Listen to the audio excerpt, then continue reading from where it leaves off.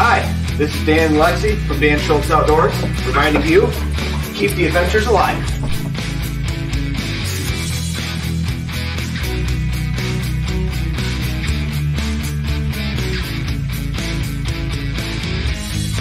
Hey y'all, I'm Johnny. And I'm Colleen. And we're the Keel Quest. And we want you to keep the adventures alive. Cheers!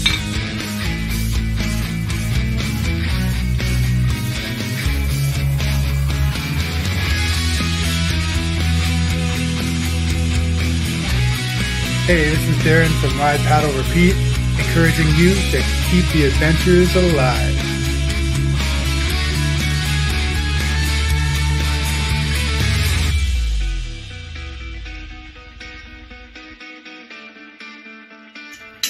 This is David from Beachley Ironworks saying keep the adventures alive.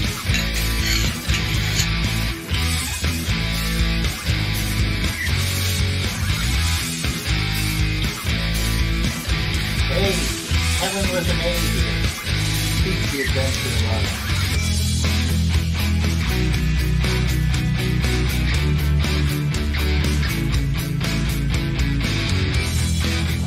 Hi, I'm Dan Mayotte.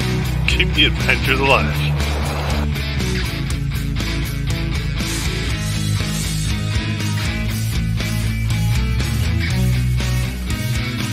Hi, I'm Kevin Collin, the Happy Camper.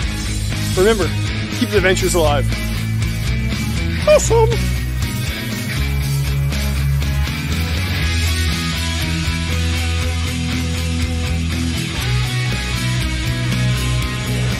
Woo, buddy! Shug here! Keep the adventures alive. I am.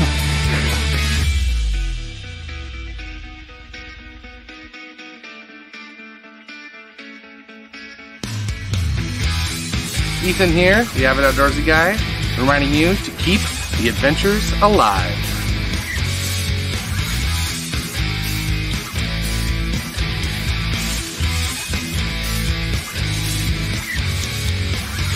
We're John and Aaron.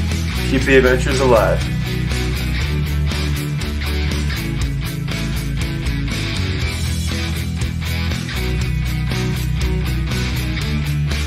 Hey everyone, it's Kylan from Lure of the North, and I encourage you to keep the adventures alive.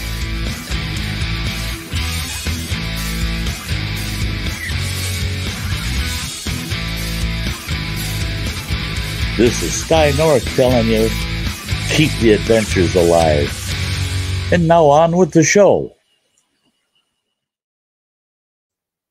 Hey, happy Tuesday evening, everybody, and welcome back to another episode of CANOEHOUND'S Outdoor Adventure Show, a show that brings you a lot closer to the great outdoors. My name is Dennis, also known as CANOEHOUND, and we have got a great show lined up for you tonight with a special guest from another paddling YouTube channel. And we're going to be learning a lot more about what he has to offer and what his channel's all about, and a lot of things that he has going on. Anyways, if you're new to the live stream, thanks very much for tuning in tonight. We are live here every Tuesday evening at 7 p.m. Eastern Standard Time, so make sure you put that on your calendars, and we hope to see you every Tuesday evening, right? Before we do get on with tonight's guest, I just want to let the chat over there get populated, so I'm going to have a few announcements here, like I do every week. So if you know the routine, it might be a good time to grab yourself a beverage and get yourself relaxed in. I'd like to start out by acknowledging my channel sponsors. The show tonight is brought to you by our good friends over at Algonquin Outfitters, who celebrated 60 years in business last year. They're into their 61st year now. Great place to go get yourself some gear if you're heading into Algonquin Park. You know what? They have 3 locations situated almost directly within the park. 3 within the park and 2 within the park and 2 just on the outskirts. Great place to get some gear and some knowledge for sure. Also brought to you by our friends over at Kid Products, makers of the Kid Twig Stove and Reflector Oven. And now they have a few new goodies that they're offering as well, including a titanium pot. They got titanium spoons coming up on the thing. Go check them out at www.kihdproducts.com and see what they have to offer. Our good friends over at Hunter & Harris Paddles. I say it every week. Have a great Hunter & Harris paddle, not 1 but 2. And you know what? crafted works of art made from cherry wood. Milan does a fantastic job, and you know what? I can honestly say that I love mine, and I can't wait to get them back into the water. I'm long overdue, just like all of us. We all want to get out there and get our paddles into the water and start doing a little bit of backcountry camping, maybe, right? So let's hope for the soft water season really soon. Also, tonight's show is brought to you by, you can tell, our good friends over at Nova Craft Canoes. We will be giving away some Nova Craft swag tonight, so stick around until the 8 o'clock hour at least, when we will be giving away. So we got some mugs and we got some hats and things like that, but we're going to have 2 prize packages we'll be giving away this week. Much thanks to our friends over at Nova Craft Canoes. And if you do not paddle a Nova Craft canoe, you might want to consider checking them out. Fantastic vessels, you know, great quality, long lasting, and I'd say priced right. Anyways, we're going to get to that in a little bit. All of these links can be found in the description down below. Feel free to check out my sponsors. They help out the show, and you know what? It's always a good thing to shop where you can, when you can. On last week's show, we were joined by Pete Beck from the YouTube channel River Kings. Well, Pete Beck and his good buddy Brian Hubbard. And we talked about River Kings, and yes, it was a kayak show. And don't forget, CANOEHOUND'S Outdoor Adventure Show is not just about canoes, but we try to cover all kinds of outdoor adventure stuff, including kayaking and other things that I want to get into as well. So by all means, if you missed last week's show with Pete and Brian, go back into the my playlist. There's a lightning bolt down here in the description, down around there. And you know what? You can check it out. You can go back there and find any of my past episodes. There's 94 episodes that are in the past. We're closing in on the number 100, hopefully in March sometime. And by all means, get caught up. There's a lot of great shows, a lot of great topics, and a lot of great guests. So by all means, go check that out. Congratulations to last week's swag winner, who was Tim McDaniels. Your prize is in the mail, and your information has been shared with the boys over at River Kings so that they can fulfill their end of your prizing as well.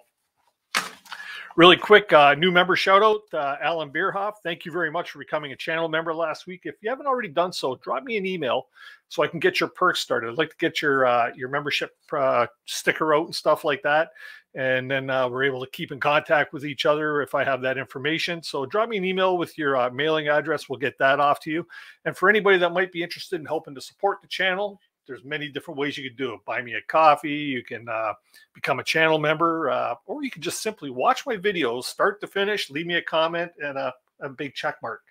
That would be great. Let's see here. What else have we got? Dude, not a whole heck of a lot. Just want to say thanks. Look at that. We got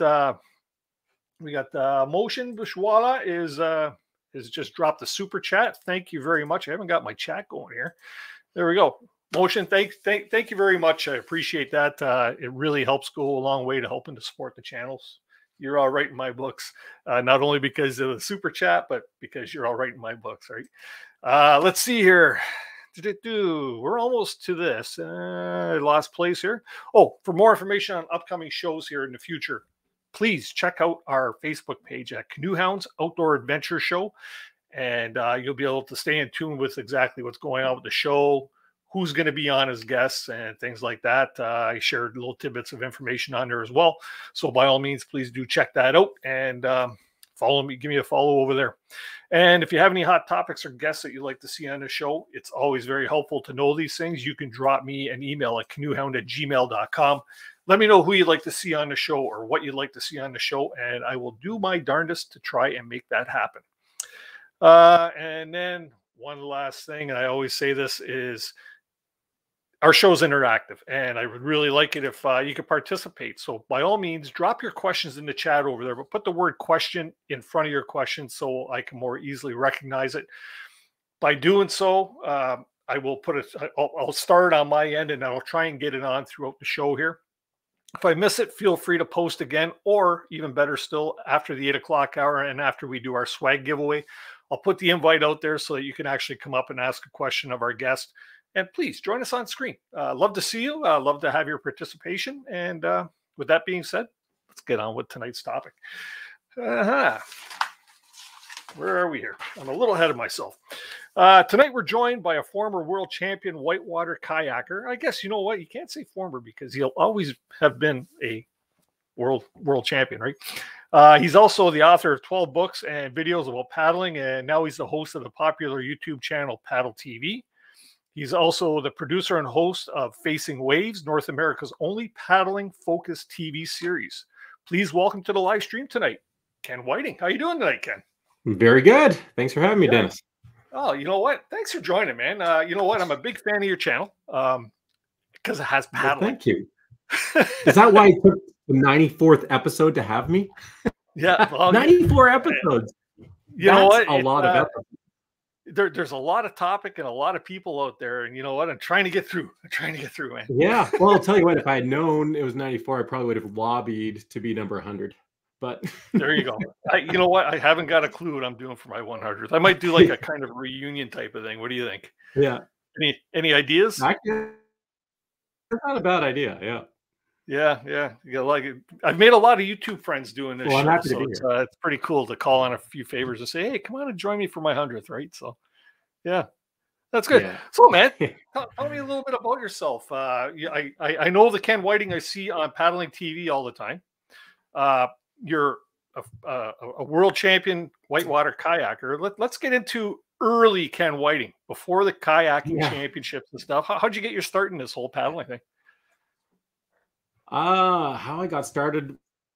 Well, a friend convinced me out of the blue to take a kayaking course, whitewater kayaking course at Wilderness Tours on the Ottawa River. It's like it was at the time. It's the main rafting company, the biggest rafting company, and at the time they had the biggest kayak school. And I took it.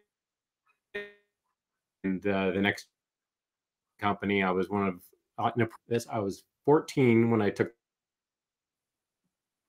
company, a 15-year-old kid living with a lot of river guides. I had about 150 river guides like that at the time. It was a dangerous environment for a 15-year-old kid to be in. And there was about 15 of us, and we didn't get paid. We just did dishes. We did picked up cigarette butts, cleaned out houses, did all that stuff from 6 in the morning to 3 in the afternoon. And then we had a place at the top of the river, and we just got to every day, 7 days a week, paddle from 3 o'clock onward till whatever. And so it was an amazing way to just kickstart a paddling career.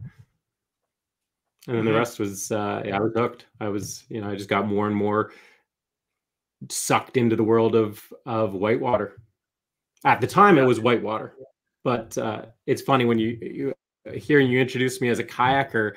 I don't really think of myself as a kayaker anymore. It's amazing how things have changed. Like I feel like I'm a paddler, because when I was, for the first 10 years of my life, not 10 years of my life, but 10 years of my paddling life, between the ages of 14, 24-ish. For me, I was a whitewater paddler, a whitewater kayaker.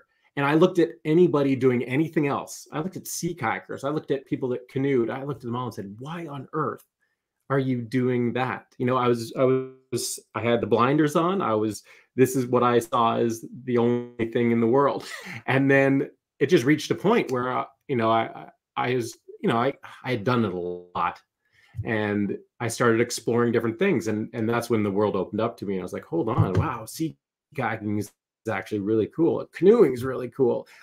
Every different piece of or aspect of paddling was I realized how cool it was in its own way. And ever since then, I don't call myself a kayaker. I call myself a paddler. Right. Sorry, you're breaking up a little bit here. I don't know if your internet connection on your end is a little shoddy, but hopefully that'll clear up. But I caught the whole thing. So you kind of like, working as a young person there and being able to paddle every day. That's kind of like every paddler's dream, to be able to paddle every single day. Oh yeah. It was it was an opportunity that was really pretty unique, and it definitely set the path for my whole life. Yeah, quite obviously, because now you're pretty much in the full business of paddling, not only with paddle TV, but you also have a video production business that actually focuses a lot on the outdoor stuff and a lot of it to do with paddling, which is your show called Facing Waves, right? Which is on television. Yeah. Different areas. We'll get into that shortly. But yeah, so it's stemmed basically a whole career. What a great way to make a living, doing something that you really, really enjoy. Yeah, really, I wish I could do that. Yeah, exactly. I think we're on to something, Dennis. Yeah, time to reevaluate my my life's direction. No, I'm happy with my life. I'm happy with my life. So now all this led up now. So you say you don't consider yourself just a kayaker, but you consider yourself a paddler. But how did it come about that you started getting into competitive paddling in order to become a world champion whitewater kayaker? Well, that was pretty natural. It was, I was just getting really good at kayaking, paddling as much as I did. And the Ottawa River is very much a haven for freestyle kayaking. And I just started traveling and started entering competitions and realizing that, hey, I actually can do pretty well here. And then I was fortunate enough to become part of Team Perception back in the days, which was, I'll never forget that moment when Bob McDonough, who was the designer of some classic boats like the Pirouettes, Perception Pirouette series, the Overflow, the Super Sport, and he's a classic boat designer, incredible guy. He anyway, he put his arm around me and said, "Want to be part of Team Perception?" And it was like, yeah, of course. Wow. And that kind of fed the competitive fire. And then I ended up actually, there's so many, interesting times in, everyone's life, but in, when I look back in my paddling life, times that really sent my life in a different direction. And one was when I was a raft guide out west in the Rockies, living in Banff in a house with 8 other raft guides, just living on the floor. And then we went to the Canadian team trials and ended up winning. And the world championships were in Germany that year. This was in this would have been 95, I guess. Anyway, I had no intention of going to Germany for the world championships. I would never, I just wasn't on my radar. But that time of my life, I didn't have the money either to just stop raft guiding and go on a trip. So but the guys all pooled friends and my roommates all pooled money together and said, "You got to go." And you can't let this opportunity go by. And so I went and I ended up doing really well. And I think I ended up 12th that year. And I was like, okay, hold on a second. I can do what the best are doing, or I'm close. I can figure that out. And that took me off on really down the competitive road. And I really pushed for the next 3 or 4 years hard. That's cool. So opportunity coming knocking, pretty much, right? Based on your skill set. Yeah. That's cool. And that that's a pretty heartfelt thing that you're, the guys you paddle with or your fellow competitors actually seen the potential as well, saying, "No, you got to do this." And to do that, that's awesome. That's the incredible thing about the paddling industry and just paddling in general is the friends. That's the friendships. Those are my closest friends still, are not just those friends, but all the friends that have come from the outdoor industry. Is we just share that same connection. And even the raft, actually the owner of the raft company, he contributed probably the healthiest portion towards me. Even though he was going to be down a guide, he was like, "You got to go." Wow. That's awesome. Yeah, really cool. Okay. So now the competitions, run me through it. Is it the same type I've seen on TV where, you know, you got the hanging gates and stuff and is that No, the type of whitewater or? no, it's freestyle. You really, in kayaking, you have freestyle and you have slalom. Right. And slalom, it's just like skiing. You've got freestyle, and then you have slalom, or you know, all the different gate related race ski racing. And the slalom is the Olympic sport, whereas the freestyle is what's been pushing the sport to new levels. It's where it's those developments that have pushed the extreme end of kayaking as well. Well, the extreme in terms of running crazy waterfalls, but also the extreme of doing aerial moves, all the cool stuff that people are doing on waves. So it really is waves. Cool. Sorry, still breaking up there. Okay, so now when you were gone to the World Championships, what year did you actually become a world champion? That was 97. 97. Let's not count. Let's not count. Okay, no, we're not counting though. That's okay. You know what? You look like you could have won it in like 2012 or something, right? So yeah. Oh, there you go. I appreciate that. There you go. Well, I got the lighting just right, so you can't see all the gray. Yeah. And where were the World Championships held that you actually won? That year was on the Ottawa. Oh, really? So you had home field advantage. Yeah, it was nice. And then what was really cool is my wife, my girlfriend at the time, but now my wife, she won at the same time. Okay. So that was amazing. I got to watch her win before my finals ride, and that was huge for me actually, because it just took an enormous amount of pressure off me, because I was like, oh God, well, one of us won. So I was nervous for her. I had a lot of pent up energy just watching, and nerves just watching her. And then once she won, I was like, and then it really let me give her. Yeah, you had to keep up with the Joneses at that point, right? Yeah, that too. Yeah, that's cool. So we were talking in the green room, and you said that because you kind of live near the Ottawa River, that your whole base is around there, business wise and work wise, and obviously family wise, because you met your wife, you said through paddling as well. Yeah, the Ottawa. Yeah, exactly. No, it's this place has been the Ottawa Valley has definitely played an enormous role in my life. It's where not only where I call home, but it's where where the family. I've met my wife. It's where the majority of my friends are, and they all went their own ways, and now a lot of them have come back, and we're all established and have our families here, and it's really cool. Now our kids are the ones who are ripping it up. Like that's most of the whitewater paddling I do these days is with my daughter. She's 11 now and just turned 11, and I mean, she's surfing waves. She's figuring out her flat spins. And she just got a bomber roll this year, and it's just awesome. There's nothing I enjoy more than going out and watching her learn. Yeah, for sure. That's cool.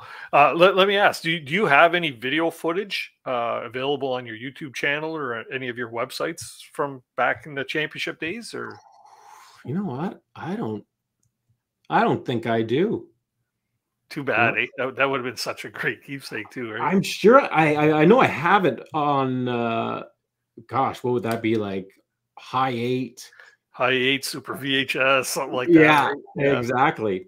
Some mini DV, but I haven't gone to the trouble yet to convert it. See, you didn't date yourself saying back in 97. You just dated yourself by saying high 8. And I dated myself by saying Super VHS. Right. Okay. That's it. We're done. No. Yeah, exactly. Well, that was my first video. My first video was a VHS video. Yeah, it's funny actually. Someone was asking about it, and about a month ago I pulled it out. First time I'd seen that VHS video in ages, and I was like, wow, now that is a keepsake right there. Yeah. Oh my gosh. Yeah. You know what? It's funny. My wife and I went to the father-in-law's house the other night, and we had to help him do a couple things, right? Elderly gentleman. And my wife comes walking out with a bag that had a VCR in it. Anybody remember what a VCR is? And it's because we got all these old Disney movies that my wife wants to show to my grandson, right? But we don't have a VHS or a VCR anymore, right? So it's like, yeah. Supposedly it works. What does a VCR plug into your TV with? Is it like RCA cables? Okay, we're dating ourselves, man. Okay, back on to the regularly scheduled program. I had a quick question here from Mosin Bourgeois is asking, Ken, do you offer whitewater instruction in the Ottawa area? No, I don't currently. I used to teach here so much, and then I haven't really been doing a lot of physical teaching. I've been doing my teaching more nearly all through Paddle TV, through the YouTube channel. But I have been toying with the idea of doing some more teaching. What I did back in, gosh, it would have been in early 2000s, because I had what I called the free boat tour, and I would travel around North America, and I was going to competitions anyway, and I would go and hook up with the kayak schools that are all over the place, and would run specialty clinics with them. And I do often think back to that and go, gosh, one of these days I'm going to have to do that again, because I miss it. Yeah. The neat thing is you're, well, in light of even with COVID and stuff like that, but you do a lot of traveling with this still, right? So. Yeah, actually, I still do, not as nearly as much as I used to. That's for sure. But no, I love travel. I love exploring new rivers, new waterways. And so, yeah, I still got some travel. I've got a chunk of travel coming up, probably about 4 to 6 weeks on the road in March, April, to go really just on paddling adventures and testing a ton of kayaks. And so I'll be leaving the snowy north and finding some greener places. Right. And that's one of the perks and benefits of doing what you're doing as well. You're getting to test out some pretty awesome gear. Yeah. And I actually have a Facing Waves, the TV show shoot in BVI's British Virgin Islands, coming up in a month, which yes, twist my arm. Do you need a gaffer? I've got a waiting list. I've got a list of people who have asked that same question. So I'll put you on that list. I'll be your stunt double or something, right? I'll take a fall for you there, Ken. And you mentioned that you're maybe heading down towards the American southeast there. Maybe run into Pete down there from River Kings. Yeah, hopefully we'll connect. Pete's in the chat there. I see Pete in the chat there. Oh, yeah. I'm coming your way, Pete. There you go. Yeah, you guys would probably make a pretty good dynamic duo out there. I've seen some of his whitewater stuff. That's yeah. Oh yeah. I really got to try. I really got to give that stuff a try. I've been having a lot of fun watching the River King stuff, because where he goes. I lived in Asheville, North Carolina for about a year, and that's another story altogether. I worked. Bob McDonough, the guy who brought me on to Team Perception, he left Perception shortly after I'd won the Worlds, and he went and joined a company a kayak company that doesn't exist anymore, called Savage.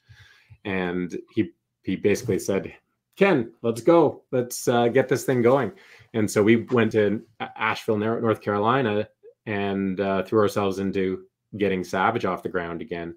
But long story, won't get into it. But that only we gave up, threw in the towel after about 9 months for a variety of reasons. But anyway, it was, if nothing else, it was an incredible opportunity to explore the waterways around the Southeast, North Carolina in particular. Mm-hmm. Yeah, didn't realize that there's as many paddling opportunities as there are until I talked to the boys last week, right? So, Oh, yeah, that's pretty cool. I guess all the way down through the U.S. would be, rivers, creeks, streams, so whatever. Yeah, that's cool. So you're a pretty busy boy with Paddle TV. You're also the president of Halconia. Tell us about Halconia. What is it? It's a media company, a production company, and we produce outdoor adventure and adventure travel content, and we've got a variety of media projects, everything from backpacking, kayak fishing and fishing, adventure travel. We've got a show called Adventure Cities, which is about the world's top cities of adventure, gateways to adventure. The backpacking one is Epic Trails, the world's top backpacking destinations. Facing Waves is the one that I host, and the world's top paddling destinations. And anyway, it's happened very organically. I have a business partner now, and I've worked with him for about 18 years, but he's been my business partner for about 10 years. And Brendan and I, with our team, we kind of figured out this model for these media projects. And once we figured it out, we're like, okay, we can do this in other similar outdoor industries, industries we're interested in, and we started doing it. And so it's grown. It's grown a lot. It takes a lot of my time, but it hasn't. We still live in Beachburg, in a town of 1,000. Yeah. But your reach with that, with the videos you're putting out there, you're reaching quite a wide audience, right?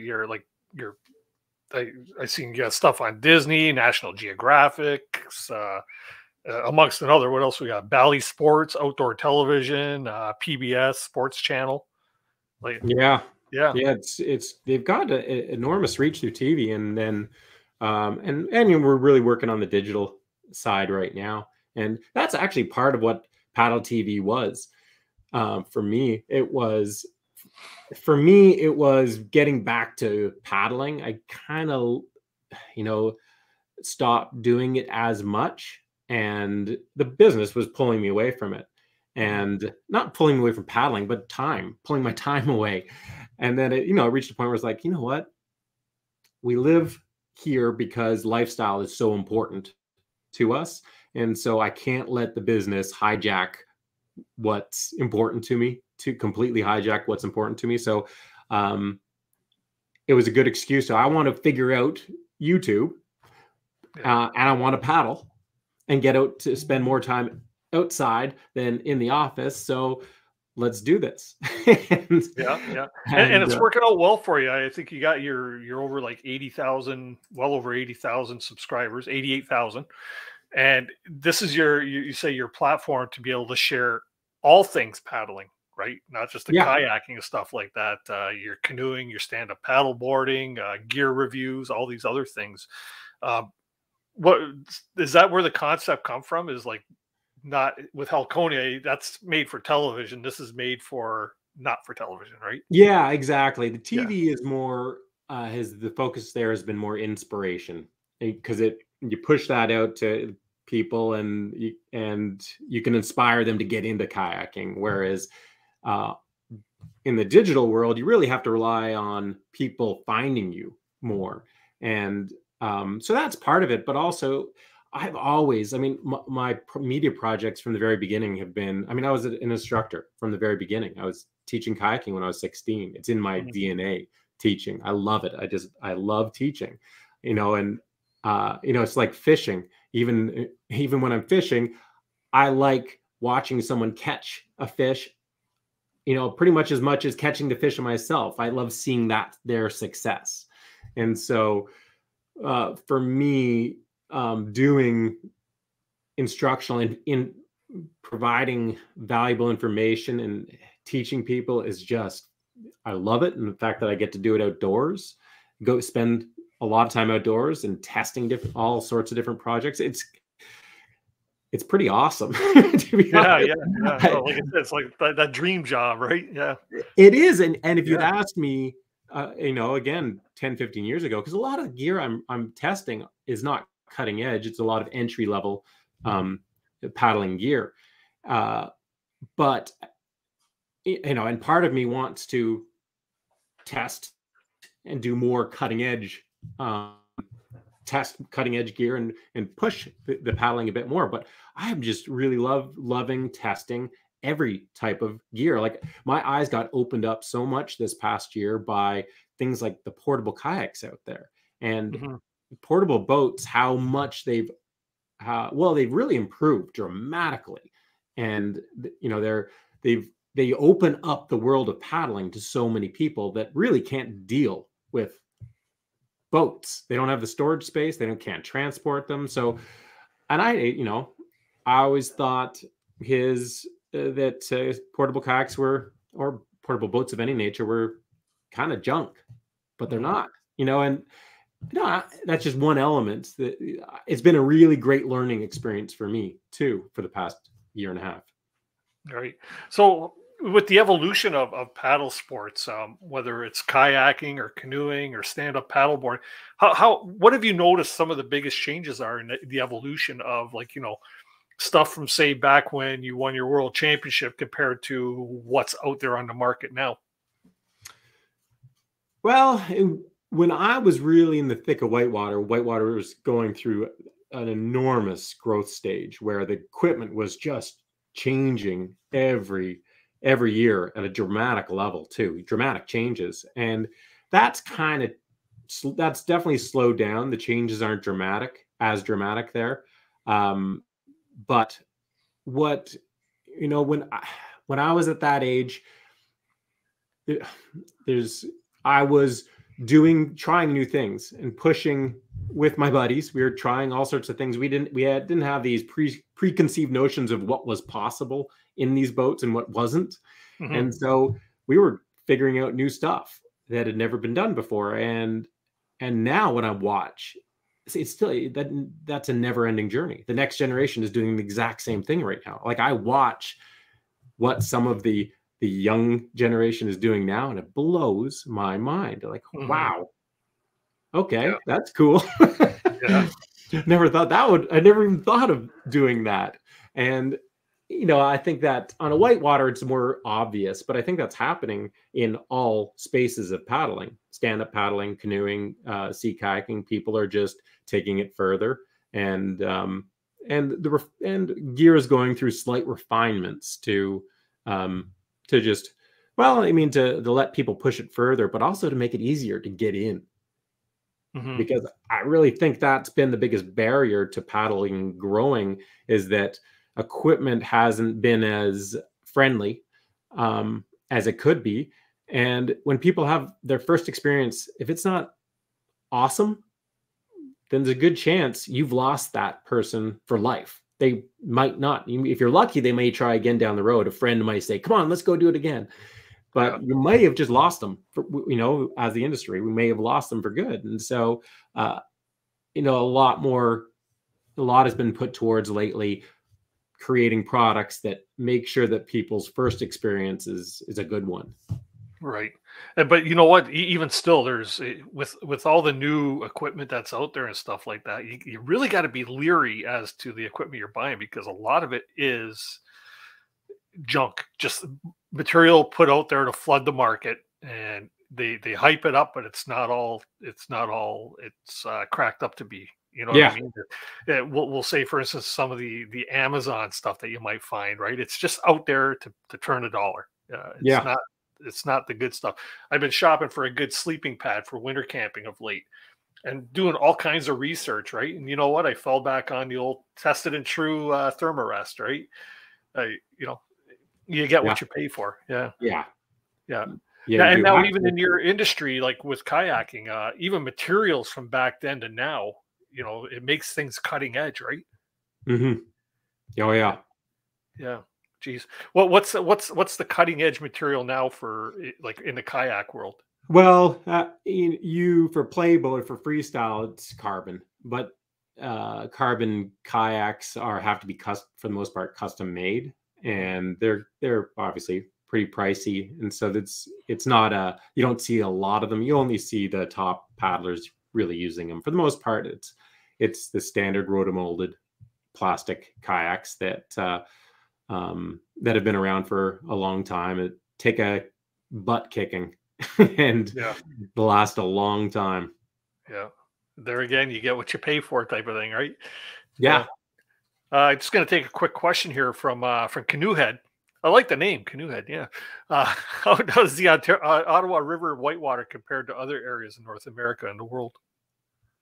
Yeah, it's definitely unique. I mean, the Ottawa River is a place where it's every spring there's a migration of the world's top whitewater paddlers that come here. And because it really is world-class whitewater, it's big volume. And we're talking, I think in springtime, it's 100,000 CFS to 120,000, 150,000 CFS.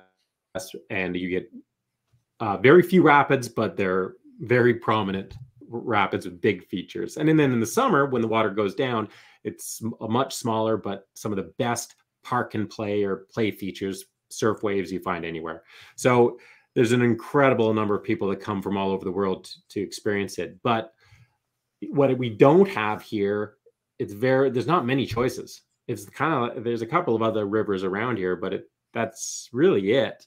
Whereas a lot of other areas may not have the single river that is quite, has the single draw that the Ottawa has, but there's so many more options.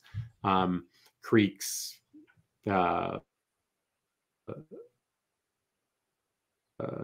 streams, rivers, what have you. So yeah, it's truly unique as a whitewater destination, but I still, it doesn't have it all. Nowhere does. Yeah. And that hence the wanting to travel, right? Yeah, trying different stuff. That's cool.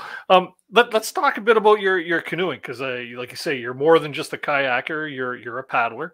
How are you with the canoe tripping? Do you prefer just day paddles? Are you into backcountry exploring?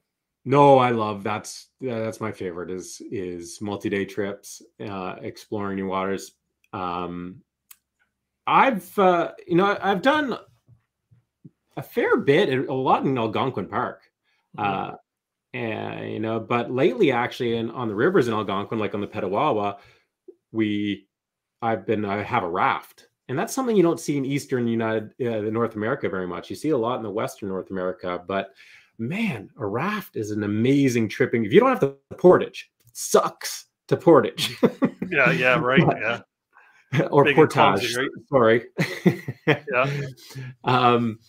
But it's a great vehicle, but a great multi-day vehicle on the rivers if you don't have to. But I've done some of the most magical trips I've done have been canoe trips. I did a 14-day trip on the George River up in northern Quebec that it dumps into basically the Arctic, Ungava Bay. Mm-hmm. And that was a truly remarkable trip. But a lot of short ones, really in short, like the 2 to 5 day in Algonquin Park. Yeah. When you get into the backcountry trips, now I know you just did one not too long ago, which was Killarney. Killarney, 5 or 6 parts. Oh, I love Killarney. Yeah, it's a magical place. Oh. I actually prefer Killarney over. Yeah.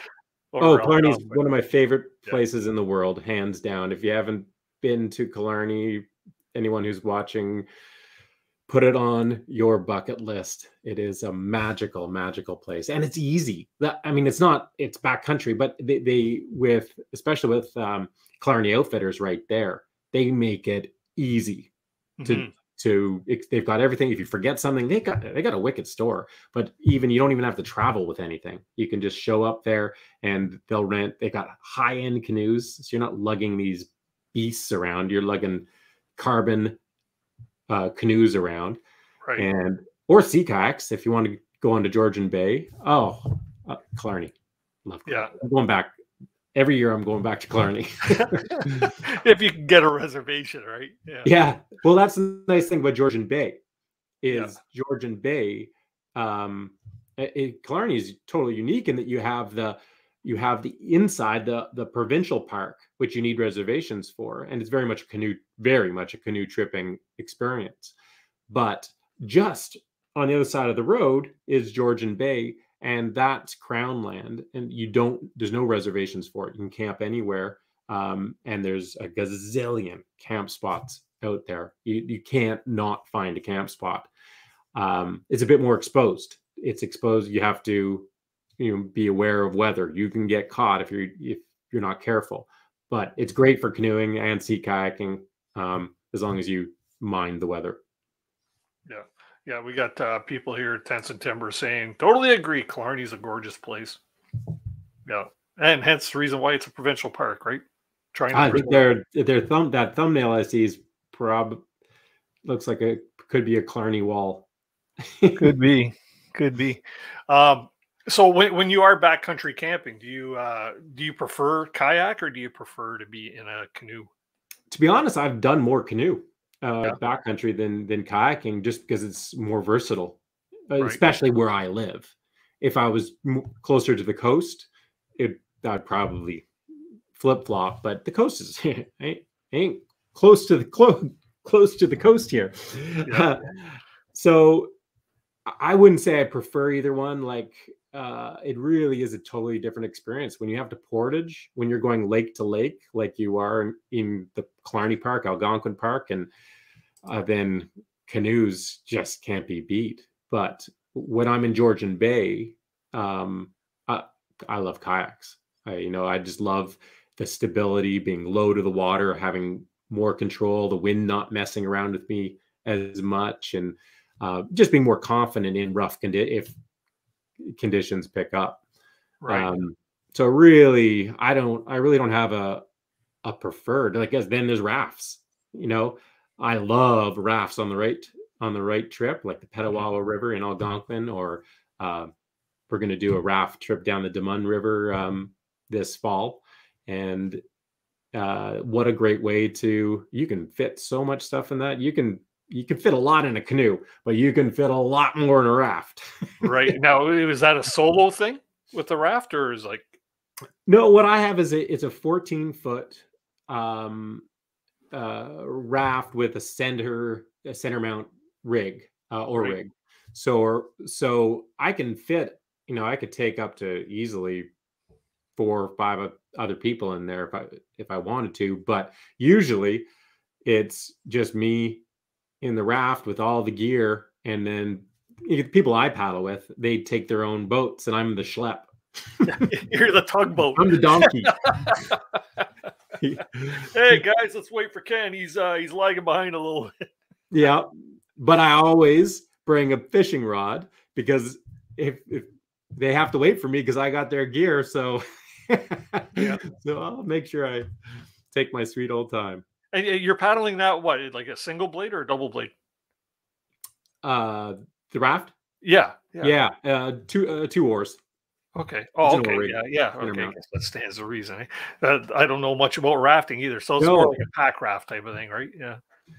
Yeah. Well, no, these are full-on rafts, just like you would take, like they would take clients down on a river. It's a full-fledged raft, and that's, you don't see it that much. You see it out west, but you don't see it much out east. And so when I do take it down, like into Algonquin Park, I often get people looking at me like I have 2 heads or something. Like, what the heck are you doing with a raft in here? And then, and this has happened a few times, especially on the Petawawa River, they'll be portaging their gear. They'll be canoeing and portaging their gear around one of the tougher rapids, and I'll just go right through it with a load of everybody's gear, and they're like, "Oh, yeah, now they get it." Yeah, now I get it. Oh, that's cool. That's cool. But like you say, when you do have to portage, it's a real bugger. Oh, it sucks. Yeah.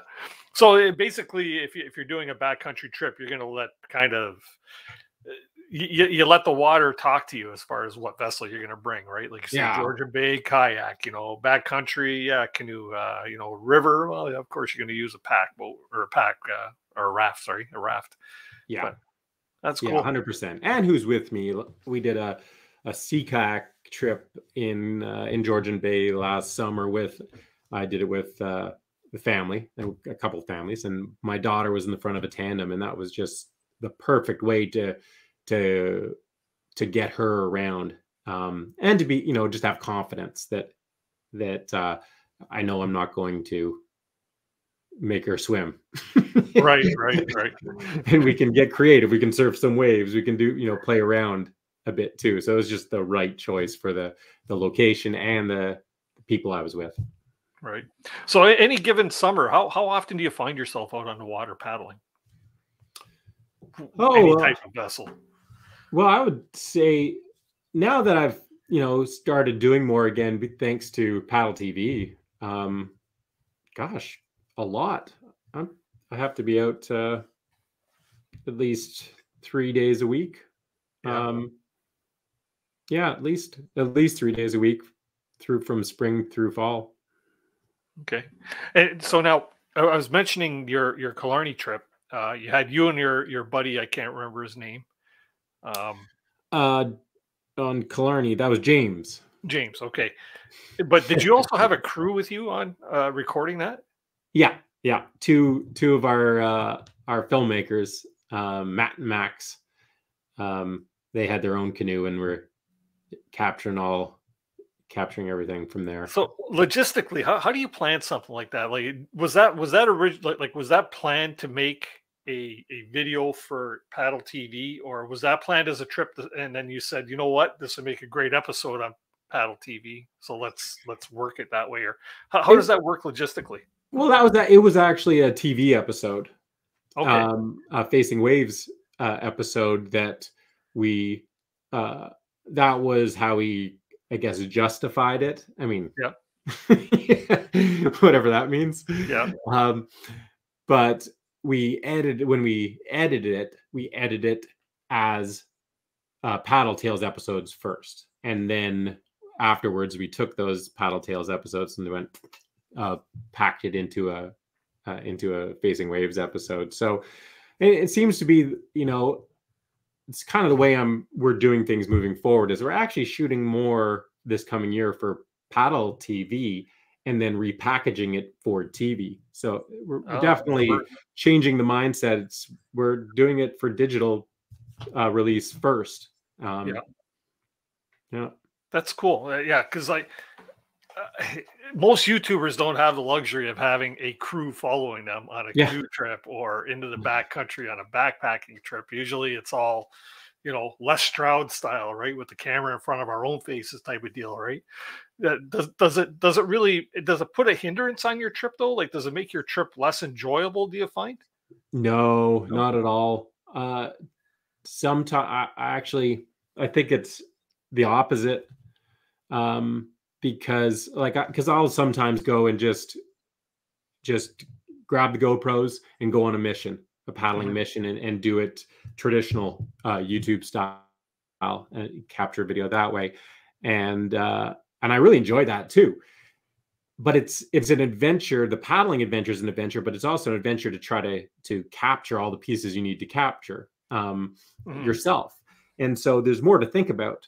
Whereas when you have a couple of filmmakers doing that thinking, literally that was James and I could be more just do our trip and think about the trip.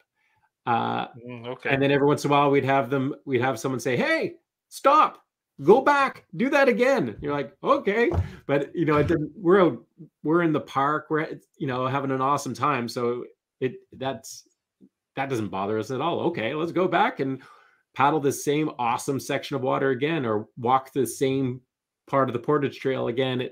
And a large part of that has to do with the guys. I mean, all of our productions, all the shoots that we do, it's very small. I have no interest into getting into big productions with big teams. I mean, typically speaking, we have 2 filmmakers on a shoot at most. So we can just be, and the filmmakers are active, athletic people as well that love being outdoors, and so they're part of the enjoying the experience as much as we are. They're just seeing it in a different way. Yeah, that's one of the neat parts about Paddle TV is it's aside from most other YouTube content creators where we are shooting it ourselves. It's a different way of looking at it, where yours is more of a cut and dry production type of thing. You know what I mean? It's almost like it's done for TV, and some of the really good YouTubers have that ability to make it look like they have a film crew with them. Right. You know what I mean? So that's kind of neat that you can actually take people out like that actually know what to capture. So like when you go on a trip like that, do you go out with a storyline in mind, or is it just take it as it comes? Because when you're out in the wilderness, it's hard to follow a storyline, right? Yeah, no, we go with a loose plan, but no, it really, if you get too fixed on any plan on any trip, then yeah, I think you have to go with the flow. I mean, I think that's one of the big things that paddling, river running teaches you is, go with the flow. You can't fight it. And so if something looks better than what you had planned, go that way, go do that other trip. And so we, even when we went on that particular trip, it wasn't until I had something in my trip in mind. And then we sat down with Ted East from Killarney Outfitters, and we're like, okay, this is what we have in mind. And he's like, oh, well, you know what? We should do that. You should do this. I should drop you off here. And we're like, that looks awesome. Let's do that. Sign me up. Yeah. So yeah. And that's the part of the adventure for sure. Yeah. So now it also had a lot more outreach than just a trip, because I know you did like this is our food packing video for it, and you're actually in the kitchen or the stocking area at Killarney Outfitters, and they were showing all the different meals and how they're preserving meats and stuff like that, vinegar wrapped cheesecloth and stuff. So that takes it one step farther than just the trip itself, right? Yeah, and that wasn't planned actually either. And that's something I'm going to pay attention to more this year, because based on feedback I've gotten from people, there's a lot of questions about doing trips like this. And those just happened to, as I saw his layout, and I just thought to myself, wow, this is really cool how organized you have this. Let's do a bit about it. But it's something I want to do more of, because, I know I had those questions and still have those questions, and people have them. And so, yeah, why not get more of that content while I'm on those paddling adventures? Yeah, you know how many times I hit the pause frame on there just to look at all the food and things that he had on the back shelves? Yeah. You know what I mean? Because it's always a great way to try and figure out, like, if Killarney Outfitters is outfitting people with this kind of thing, you're looking up there and they got the big pump jugs of Camp Suds, and they've got, the granola bars and the Jack Link's jerky, and, the ramen noodles and the whole 9 yards, right? For anybody that's interested, go back into Paddle TV, check out their thing there, the Killarney food packing video that he's got, and it's you might get some cooking ideas out of it, right? So yeah. No, they're good. They're great. They know it. I've got great gear ideas from them too. Yeah. Too. I mean, they have so many people go out testing, pushing gear, and they realize, okay, this stuff gets trashed. This doesn't get trashed, and so they figured it out. So no, it was great. It was a really good learning experience for me too. I picked up little tidbits from the gear they were renting out. Yeah, and I've always liked that idea of packing your food by day, like Tuesday breakfast or whatever. Like, here's all your Tuesday food. I've always liked that idea, but I've never done it. Yeah, everything just goes in the barrel, right? Now, because you never know what you're in the mood for to eat, right? So, yeah. Really quick question here. River King Brian, who was on the show last week, is asking, do you prefer tents or hammocks when you're in the backcountry? I'm a tent guy. The one time, you know what, I got to try a hammock again. I had just a terrible night's sleep in a hammock. One time I did, and I've just never gone back. But that wasn't a fair shake either that I gave it. So I'm just trigger shy on going out on a trip committed to a hammock when I know I'm perfectly happy in a tent, you know? Yeah. And so I've thought about it a few times, but and actually James, the guy I was on the Killarney trip, he brought a hammock, not on that trip, but on another trip we did. And I looked at him a few times because the places he set up, I was like, ooh, that looks good. Yeah. Yeah. Pete's saying, oh, we have to get that right. You know what? I can honestly say it. Pete come up with a great term last week. And Pete, I never forgot it. He says, you could either roll around in a tent or sleep in a hammock. That's good. I love that saying. That's going to stick with me for a while. But you know what? I'm a hammock camper myself. And I can never, ever go back to, well, if I had to, I would, but I can never go back to a tent. Well, if you do, the trick is, and it wasn't until I got one of those fat mattresses. I mean, don't skimp on the sleeping mattress. I forgot which one it was. Mm-hmm. But what a difference it makes getting, and it's actually, it's very compact too. It rolls, you pay a pretty penny for it. But yeah, makes a big difference. No, I'm keen. I'll tell you what, though, if I would live down in the Southeast where those guys are, you guys got some nasty critters around. We don't have that same type of stuff around. I would definitely think twice about sleeping on the ground. A hammock does makes more sense for that reason alone. Yeah, I'll tell you honestly, Ken, you got to give it a try, but you have to give it a couple of days, because you know what, there is a knack to it. But once you find your position in there, and you'll get, in my case, anyways, I get the best night's sleep ever when I'm in the backcountry in a hammock. I always tell the wife I'm going to hang my hammock in my bedroom. And she says, why? I said, because I sleep better in a hammock than I do in my own bed at home. No, I got to try. Who needs the $2,800 mattress when I got a $250 hammock that's way more comfortable, right? Yeah. But she won't let me hang it in the bedroom. So no.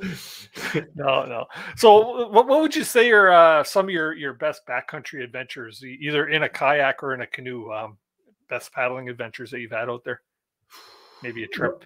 Well, you know what? I hate to, the George River trip I talked about, I love the North. Being in the tundra, it's such a spectacular part of the world. And we literally woke up to caribou crossing the river right in front of us, catching and eating trout, right at camp. It's just an epic place. And so that's definitely in the top 3 trips. And then the other one that it's almost cliche, but Grand Canyon. The Grand Canyon is a magical place. Mm-hmm. And I went when I did a 21-day trip in the middle of the winter. It was actually over Christmas and New Year's, and it was cold. No doubt about it. We had about a foot at the put-in. We had about a foot of snow, but absolutely unbelievable trip. And I had high expectations. It's the Grand Canyon, right? You expect, and so I expected to be a little bit underwhelmed, a little bit let down. Not in the least. I was blown away. So I can't wait to go back there. So those 2 are particularly memorable. And then I keep going back to Killarney. I will keep going back to Killarney. I'd say those are the multi-day adventures. Those are probably my favorite. Yeah. Any place that you really have on the radar that you'd like to go, and I'm even talking maybe not even producing a video for the channel or anything like that. Any place that you'd like to go to, just to say, yeah, this is my getaway trip. No cameras, no gear. Yeah, number 1 is Nahanni, or the Firth or Mountain, any of the rivers up north. And I was so close. I was scheduled to go on the Nahanni July 2020, and then that thing got in the way, right? Yeah, and so that was crushing for me because it's been on my it's number one on my bucket list for the longest time is the Nahani. I have a feeling it's going to be. I know I've worked it up a lot in my mind, and I'm feeling it's going to be a lot like Grand Canyon, where it will meet my high expectations. Yeah. Now, in a canoe or in a kayak is the question. Canoe. Yeah. Yeah. Why not a kayak? Gear. Yeah. I mean, I could go either way, but no, that one, it just seems right to do it in a canoe. Right. Yeah. I don't know why. Just for the heritage and the nostalgia, right? Yeah. And I took. I'm interested in learning more about canoe tripping and whitewater canoeing. I took and actually did some videos about it. I took a whitewater canoeing course with a Madawaska Canoe Center last summer, and that was a humbling experience. Really?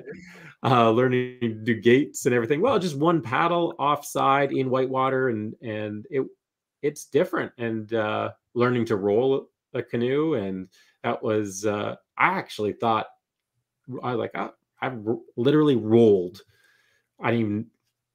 probably 10,000 or more times in my life. So I figured, okay, how hard can it be to roll a canoe? It's just a different craft. Yeah. To roll. But yeah, no, I battled. For the first day I tried and struggled. I was like, okay, got to rethink this one. Yeah. And it was the Steffi, the co-owner of MKC, who was with us. It was just one thing she said. She just gave me one tip, and I did it. I was like, oh my gosh. And it was a perfect example of how that just a one little piece of advice from someone who really knows can make such a difference. And she told me, and after that was like, oh, okay, I got it.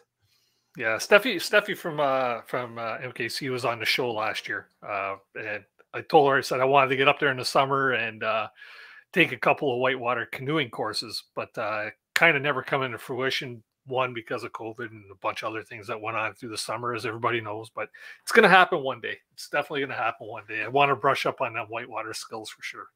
Yeah, that's such a great place to do it. I mean, they got it. Their operation is awesome. Yeah, he eats so well, and the river. I've heard that from like numerous people. Yeah. Yeah, I worked there as a kayak instructor back in the day, so I knew. Yeah, I was very familiar with it. But it was great to go back because all the good memories of the good food and the river it's a great learning river. So many little eddies and with the gates. And gates are something you don't find many places, but gates are incredible tools for practice and for learning, for teaching, for all those things. It forces you to be precise and not just look at an eddy as this big chunk of water. It breaks things down where you have to hit a specific spot within the river. It's a really cool learning tool. Well, they have ideal conditions there too, with controlled water flow and stuff like that. So yeah, and they know the river and they know all the nooks and crannies, which is really cool. Yeah. Cool. Well, you know what, Ken? It's 8 o'clock or just after 8 o'clock. I'd like to do the swag giveaway, and then I put the invitation up there on screen for anybody that might like to come up and ask Ken a question or two. I see I've got Stephen Coots in the basement. I'll be with you in a minute there, Stephen. Yeah. So I don't know if you need to get yourself a beverage or something, or I could leave you on screen or whatever. Oh, you're well equipped, are you? He's got the cooler by his side here. Right? I'm drinking some whitewater and crew coffee tonight, so we're doing good there. Okay, so I'm going to get on with the swag giveaway. So for tonight's swag giveaway, which is sponsored by, and let me do this. There's nothing like being out there. For over 50 years, we've been connecting people with nature by building classic Canadian canoe designs using the best materials available.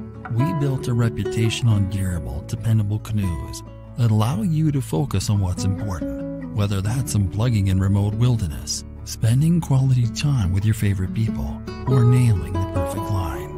Visit novacraft.com to find the perfect canoe for you and locate your nearest authorized dealer.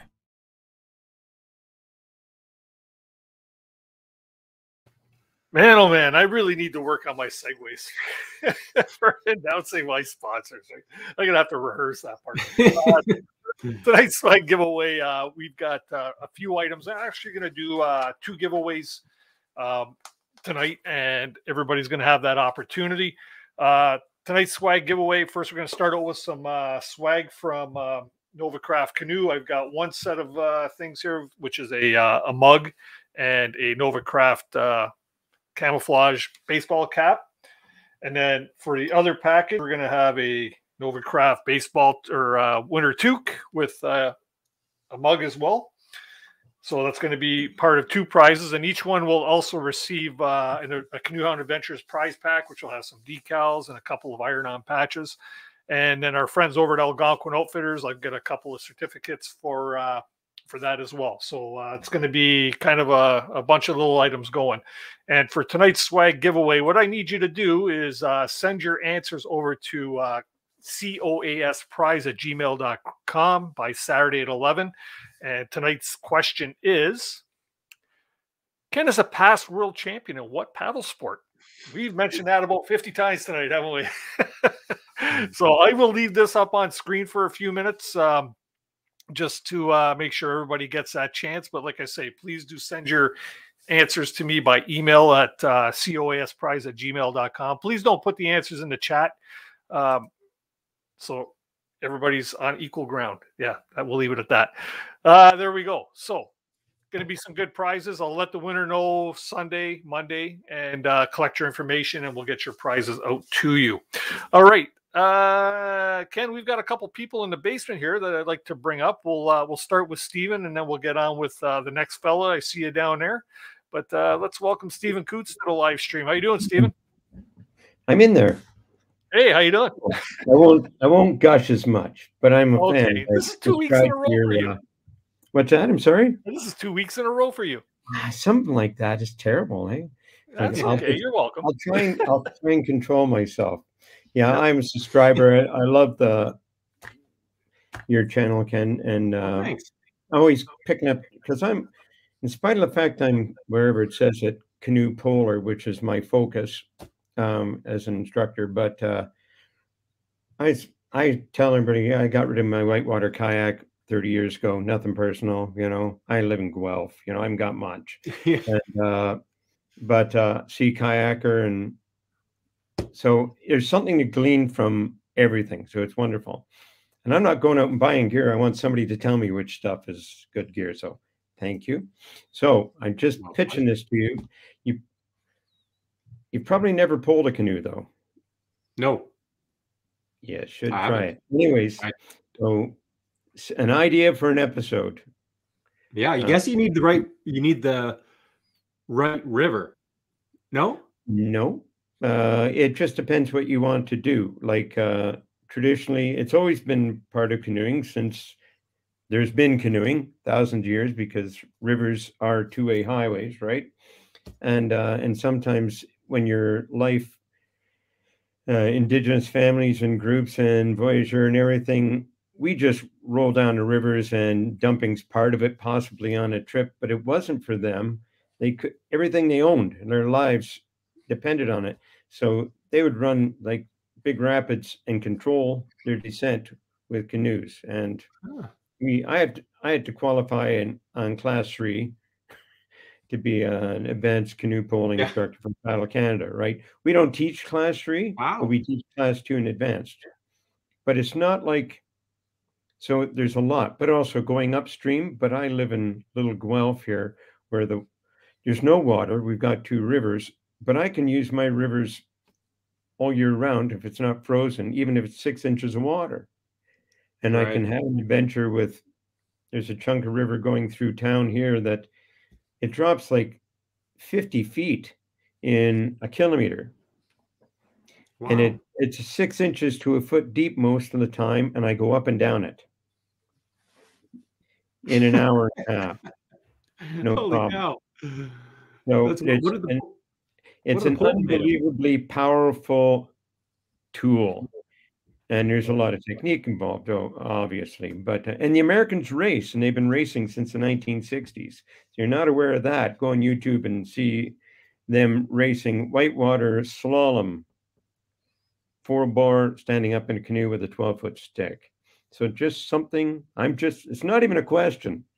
Just putting it out there because I've kind of left other canoeing instruction things, trying to bring canoe polling back as a tool, a recognized tool, more people in the backcountry, because it always was, as I always tell people, before the 1980s, it was in every canoeing manual.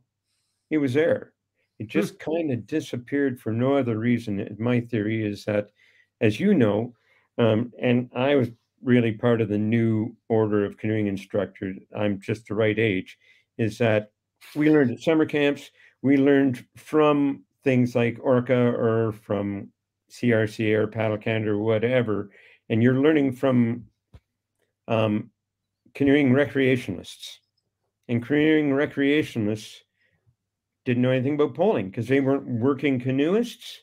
And so all of a sudden, the new knowledge base for canoeing, polling disappeared. Had nothing to do with the fact it's not an unbelievable, valuable tool. And it's not hard. When I was in New Brunswick doing certifying as an instructor, we gave us a group, myself and this other guy, 2 days. We gave them introduction course to a group, and then an intermediate course to the same group, some of whom had never even been in a canoe before, ever. And the first day we were going in current down a river and avoiding some rocks. The second day we were doing some class 1. Never been in a canoe, but standing with a 12-foot pole, doing class 1. It's that easy. So I'll have to hook you two up, Ken. It might be a good episode for you. Just putting it out there. Thank you again, Dennis, for the opportunity. Hey, and no problem. Again. Thank you. Yeah, thank you. Yeah. And Steven's got a MKC YouTube channel, Canoe Polar, and you can check that out because he's got a lot of different YouTubing videos on it. Yeah. Thank you. You can put me away. Okay. See you later, Steven. Yeah, you know what? It's really an interesting thing. Steven was a guest on the show, I think, early last season or in season 1, and the canoe polling is a dying art, right? For canoeing type of thing, and he's trying to keep it revised. And you know what? I know of a few people that have actually done courses with him, or been out just for day polling sessions with him. And well, you know the guys from Paddling Adventures Radio. Have you ever met Sean and Derek? No? Okay. Well, they've got Paddling Adventures Radio. It's a podcast, and they've gone out with Steven, and they absolutely loved it. So it's something that's oh yeah, I can imagine it would be fun. Yeah, for sure. Yeah. And one of those things I could see me going ass over tea kettle though. Yeah. Oh yeah. Part of the fun. Yeah, for sure. Next guest that we have to bring up on screen. Hey, Pete, how you doing, buddy? Doing well. How's everybody over that way? Doing okay. There you go. You guys can plan your trip this summer. That's right. Yeah. I see black. Oh, hey. You got me now? I got you now. How are you doing? Good deal. I'm doing well, man. It's good talking with you. Yeah. I've been hopefully a fan see you very soon. Was that? Yeah, I had a busy week. Last week, my grandfather died, and but the family's doing well. We're all doing well moving forward, and family's really coming together there. So, but hopefully, the Wilson race will still be on this weekend. And get a little bit of rain, maybe we'll do that. So I'm looking forward to getting out there and seeing everybody, having a lot of fun with that. So that's what we got going on. Nice. Does that happen? Is that an annual thing? Yes. Yeah. They call it the Go Fast Day over at Wilson Creek. I think they started it as a memorial to someone in the community that, we lost somehow. I'm not exactly sure how, but I think it's the Amy Begg Memorial Wilson Creek Go Fast Day. So it's fun, just kind of a low key race. It's more of a fun thing. And, you get a coffee cup like everything else if you win, and just see the who's who in the Southeast. So it's fun. Oh man, I'm jealous. Yeah, it's gonna be a while before we can really think paddling here. Yeah. Actually, I wanted to ask you, when you look back at your time in the Southeast, what river do you miss the most, or what experience is it that you look most fondly on in your memories? The Green. Yeah. Yeah. Being living in Asheville, it would just be the run we would do. We'd probably do it 3 times a week after work. Yeah. Just go out and for a quick run. And man, that river. And, it's so beautiful, and it's so unique. And even when I had buddies that would come down and visit me while I was living down there, and I would always take them there. So I got some really memorable days with some of my best buds going down the Green. I'll never forget one time, the first time I took like the guys I really learned to paddle with, and we pushed each other to new levels. I took them down the Green, and there's I've forgotten the name. I think it's Rapid Transit. Anyway, you can't see the rapid, but it's a substantial rock slide. It's probably about a 40-50 foot rock slide, but you don't see it because there's a boulder at the top. You come around. Yeah, that's Rapid Transit. Yeah, that's Rapid Transit. Yeah, and so I just told the guys, this one's, it's like a little 7 or 8 foot rock slide. Just stay right of center, and you're good to go. And then and I let them go ahead, and one after the other, they're a really good boaters, so I wouldn't do that with anyone. Right. And one after the other, I heard the, whoa, what the? There's a lot of cursing going on as they came around, like, oh my, here we go. Yeah, when I did did it with Woody Calloway, and his data was so fun to listen to. He would just get up there, all right, guys, this is going to be a bumpy ride. Just try to go right. You can't get too far right, and try to point straight. I was like, sure. That's really the long and short of it, because you're not in control. If you start getting out of control, it's going to be crazy. So it's just such a fun river, the whole thing, top to bottom. And the steepness of it does not come through on any camera. I tried to let people. No. The GoPro Fet just makes it look like a little 1 foot ledge, but you can look back and see, I think, what is it, 200 or 300 feet a mile in some sections or something that's dropping through there. So, that's a good place. Yeah, yourself. Easy to miss that. Yourself, where are you going to take me? What river are you going to take me to? Hey, like I said in the comments, when Ken comes calling, you go paddling. So, wherever you want to go.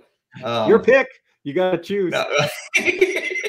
Do you have a pretty good roll? I'm just kidding.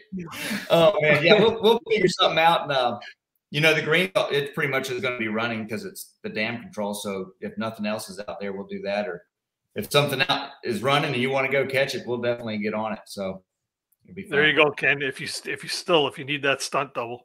Yeah. Yeah. Good deal. Oh, that's all right.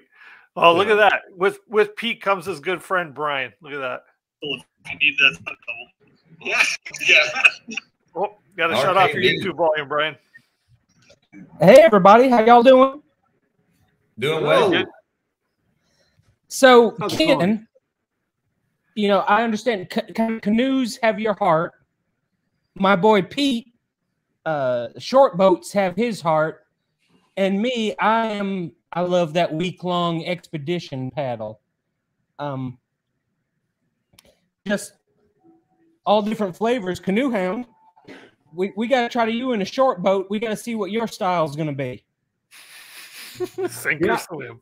So are you, Brian, are you the one that drags Pete on those multi-day, the long river trips? Oh no. Pete drags me everywhere, usually kicking and screaming.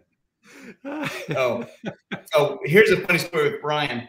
He follows me just about anywhere on these rivers, and we did the entire French Broad from Rossman, I think it is, where the forks come together, all the way to Douglas Lake in Tennessee. And Section 9's in there. And so we had these 14.5-foot touring boats. Brian is not a whitewater paddler. And I've always told him, you got to do whitewater with me. You got to do whitewater. And finally, we're in Section 9, and you could see him, like, the color kind of left his face when he saw. I was like, it's just Class 3. We're okay. There may be something bigger at the end. They got this, as you, I'm sure, know. They got Frank Bell's down there. But they're sneak routes around Kayaker's Ledge and Frank Bell. So he had a meaningful swim up there in the ledges. We got him back together, and he crushed it after that. We get down to Kayaker's Ledge. I'm going to take the ledge in this pre-on Yukon. He's going around the island. We're supposed to meet back up after the island to look at Frank Bell's so he can scout it. He can make a decision. I'm going to send – we'll let him make a decision. When I get around the island, he's going around the next island already. There was no talk. I was like, Brian, maybe he thought I went ahead.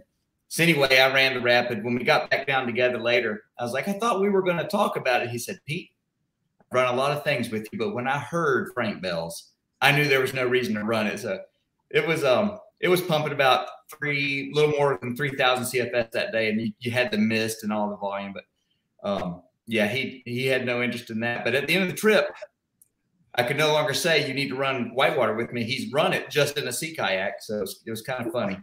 14-foot boat loaded. Loaded, yes. He always tells me, man, you got to do whitewater. You got to do whitewater. And I tell him every single trip we go on is whitewater. We're just doing it in sea kayaks. That's all. Yeah. Yep. So I got to bring some kind of longboat down as well. Oh, no, Pete's got about... Well, I got boats, man.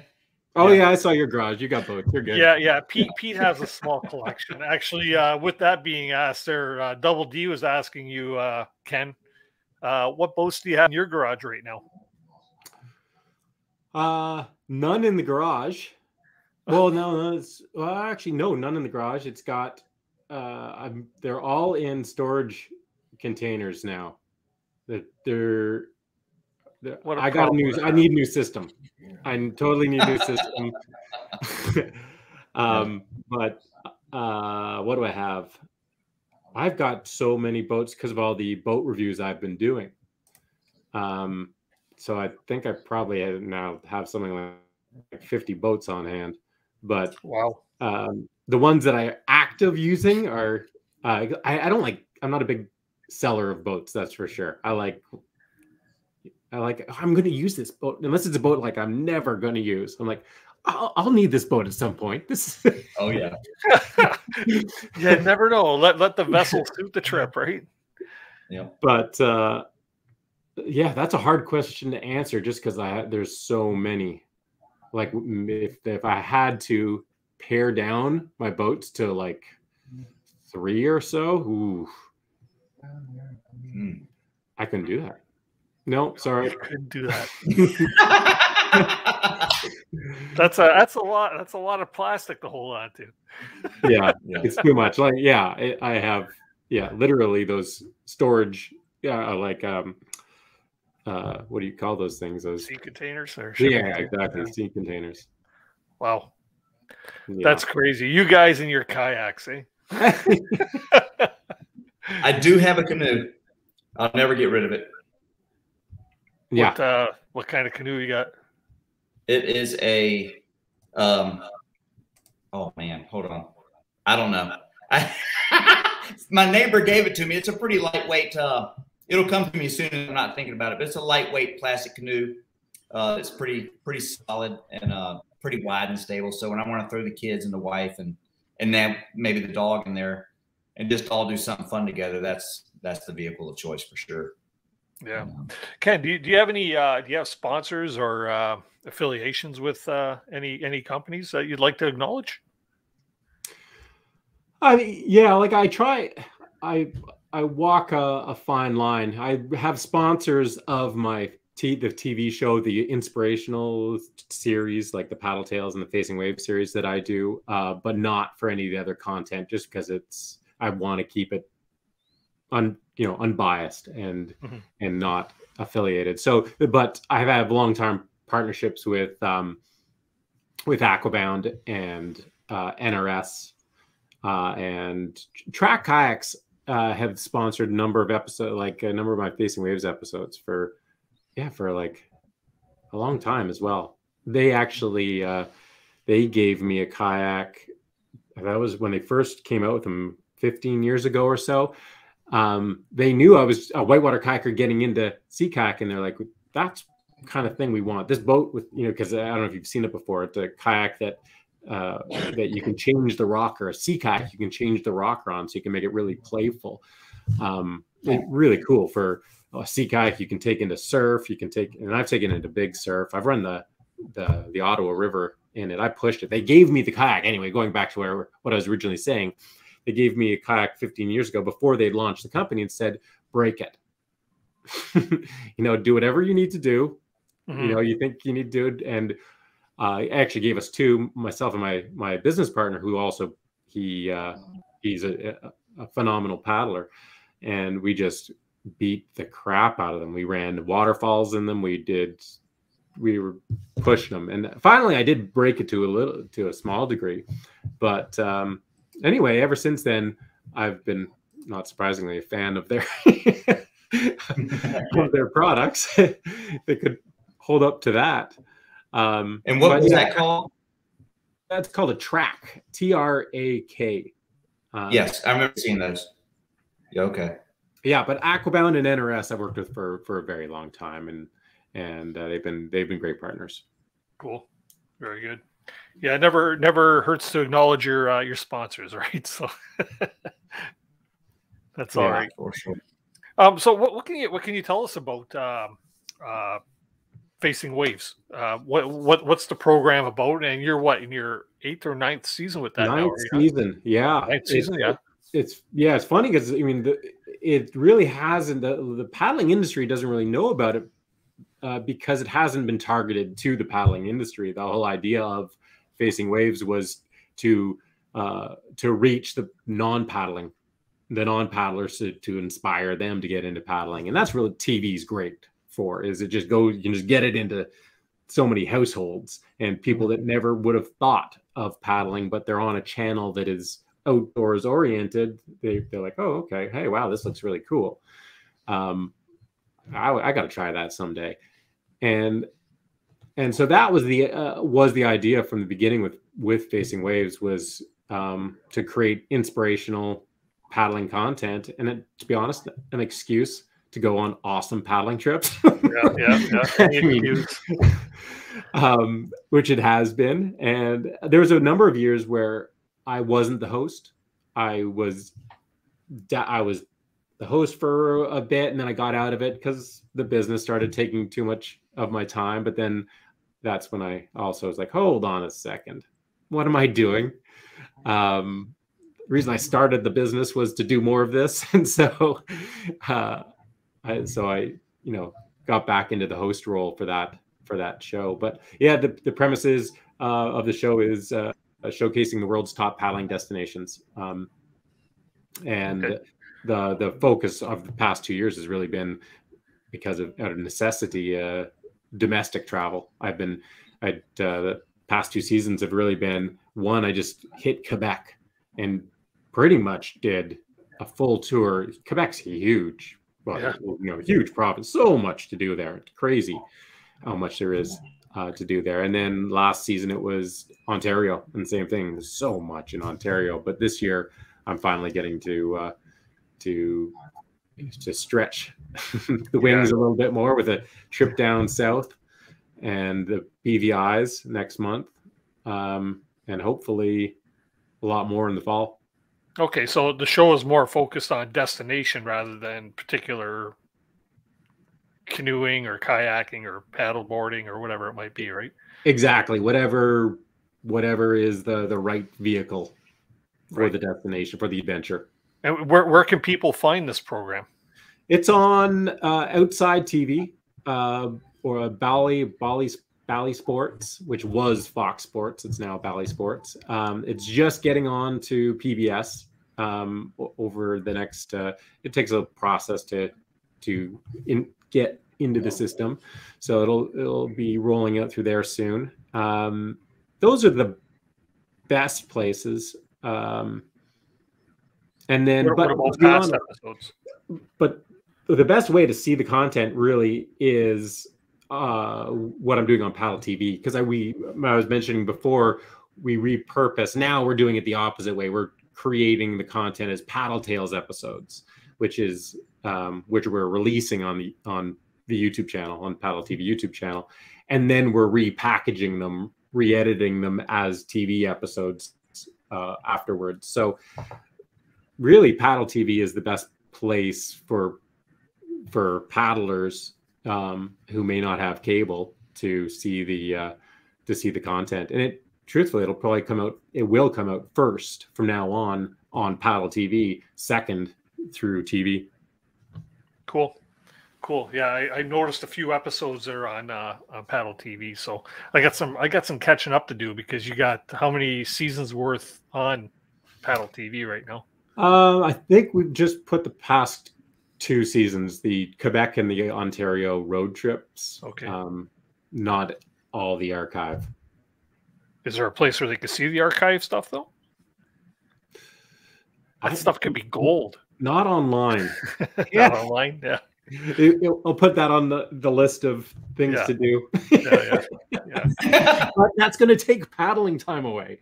Sure. Yeah. Sure. Oh, isn't that what you have employees for? Jeez. I'll go on the play. Put it up, would you? That's cool. So now you also cover on Paddle TV. You also cover a lot of reviews, product reviews, different varying things, everything from paddles to I've seen episodes on there about maintaining wetsuits. How much research is actually going into all this stuff? Like, you have obviously a knowledge of your wetsuits, right?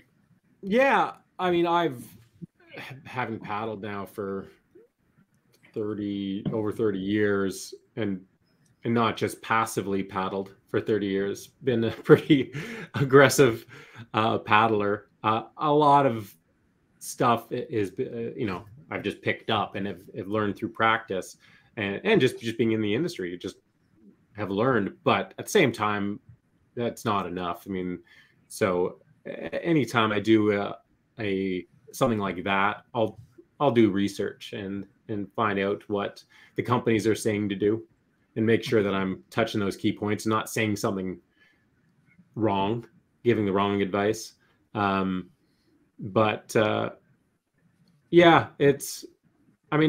paddling has really it played such an enormous role in the better part of my life, that it actually kind of feels really nice to put the knowledge that is amassed in here to use, to get it out there on a bigger level. I always loved doing that when I was teaching, direct teaching with people. But that's the cool thing about YouTube, is being able to share it with so many more. So Gateway Brown's wondering, he's what's the biggest difference between a YouTube edit and a TV edit? Hey, Gatewood, we haven't actually met, but we will, because I love his videos. I don't know if you guys have seen his stuff. Yeah, he was on the show briefly last week with the boys down here.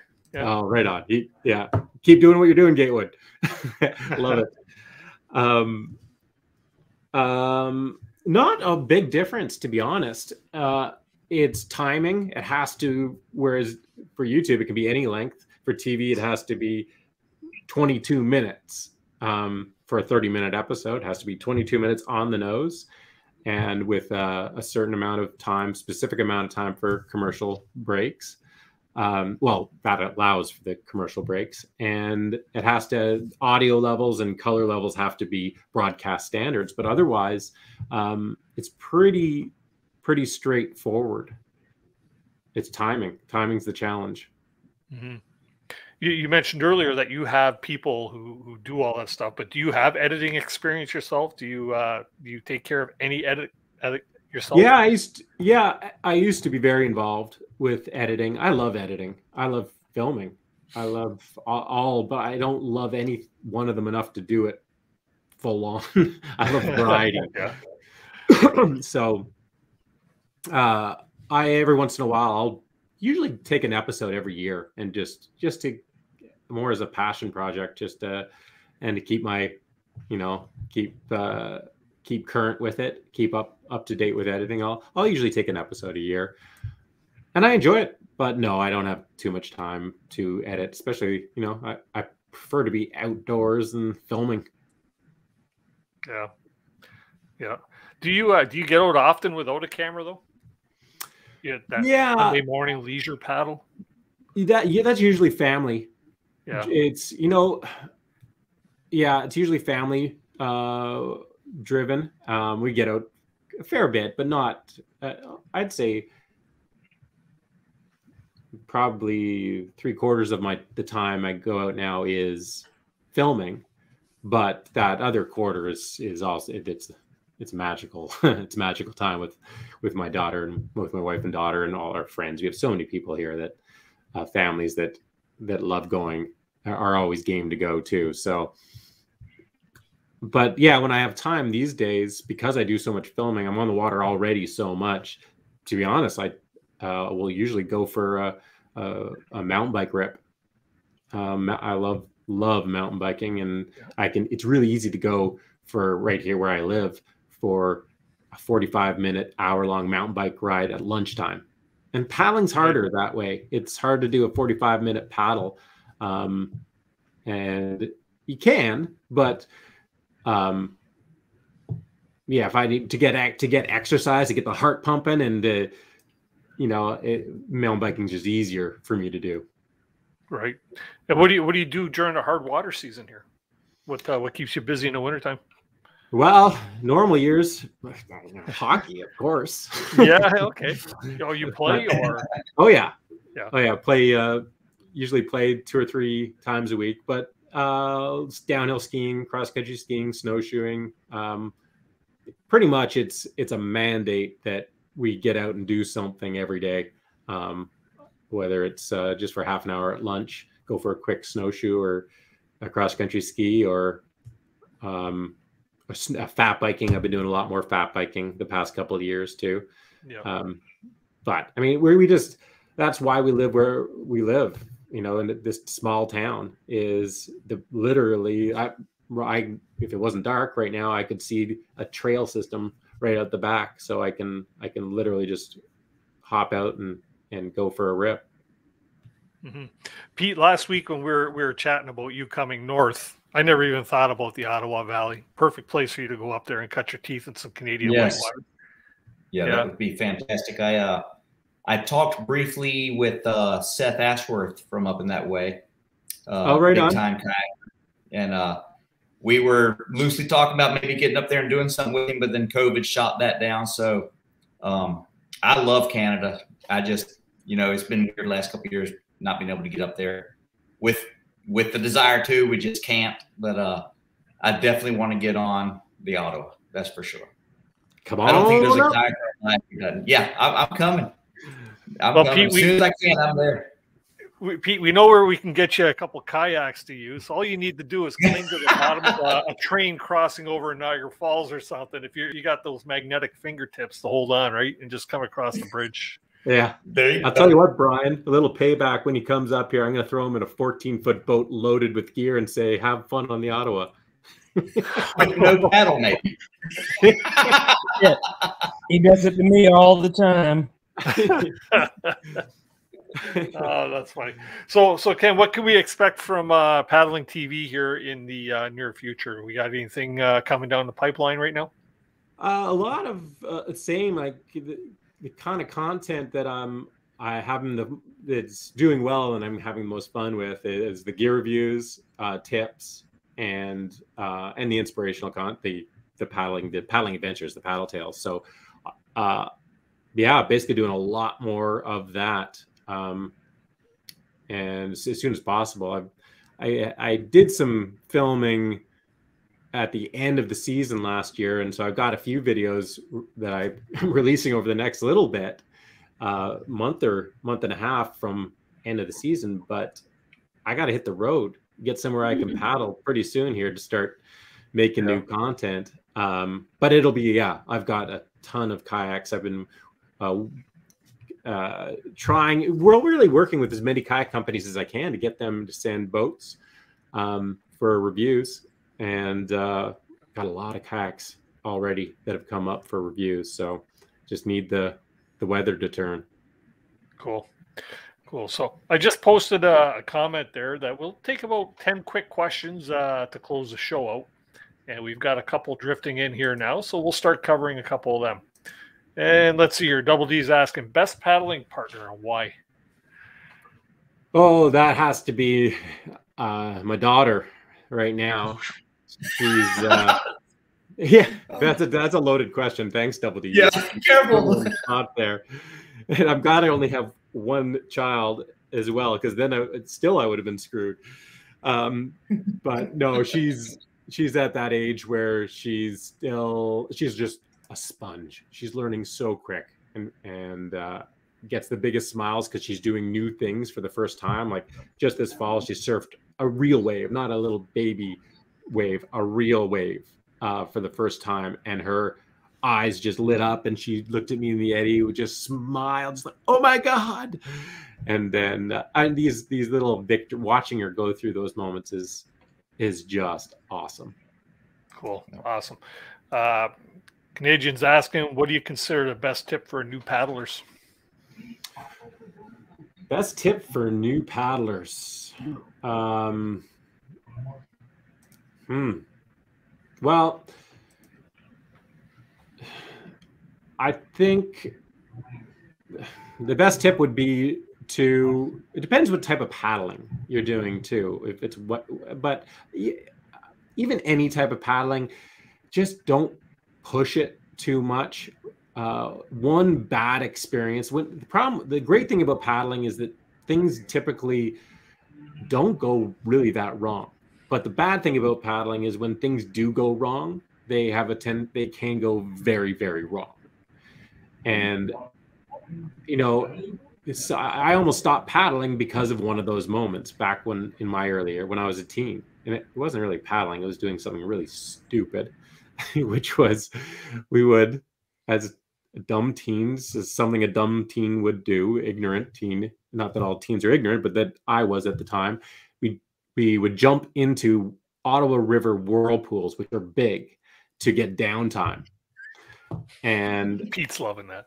I got too much downtime, and we'll just end the story there. But it almost completely ended my paddling career. Well, more than that, I guess. What could have been worse, right? But yeah, no, it's just take it slow and don't